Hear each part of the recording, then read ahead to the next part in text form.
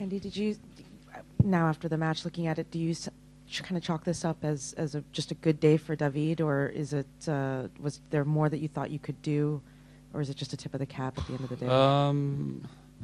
Always when you lose, there's things you wish you could have done a little bit better. I mean, I maybe could have tried to move forward a little bit more when I had him on the run, but even in the in the last game, tried to come forward a couple of times, and it's tough. He came out with a couple of good passing shots as well. I didn't play as well up at the net today as I had been since I was here in Asia.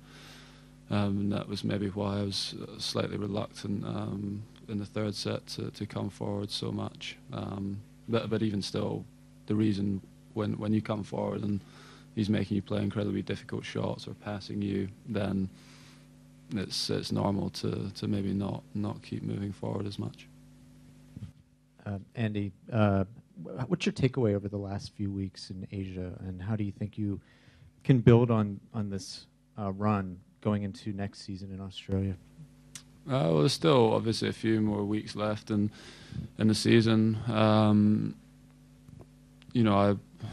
I've played some pretty good tennis. I mean, the first set today was